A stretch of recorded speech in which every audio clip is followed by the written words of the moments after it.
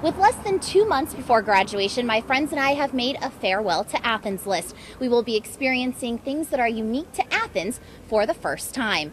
First on the list is the world famous Burrito Buggy. It's $5 even. Thank you. Thank you very much. Have a good one. I hope you like it. For the past 24 years, the Burrito Buggy has been wrapping its way into the hearts of Ohio University students. I think mostly because there's a really loyal local support. It's their variety of tacos and burritos that keep customers coming back. I've been coming to the Burrito Buggy for a couple of years, and I always get the same thing, the beef supreme, without any onions or black olives, and no salsa. I like it to be mild. But others were enjoying it for the first time. It is quite good.